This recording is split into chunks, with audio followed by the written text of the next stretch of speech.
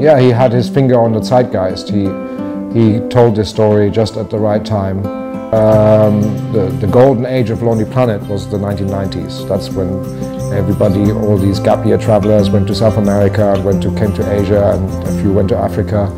And they had this book under their arm, and that was the Bible. And the